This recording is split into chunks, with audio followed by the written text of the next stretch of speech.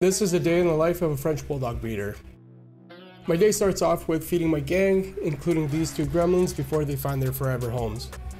I had some errands to run today, so before I left, I let the dogs out to do their business and play in the snow. It was too cold for the pups. I dropped off my laundry before I went to the gym because, I'm all about that fit life and getting that pump on. After the gym, I hit up IKEA because I needed to grab these hooks for my pegboard. My beard started looking a little crazy, so I went to go see my boy Roberto for a lineup. He does a great job. At home, my three little monsters were very excited to see me. So was Dolce and Balenci, but they left me a little surprised to clean up. But that's okay, this is a good time for them to have some great time.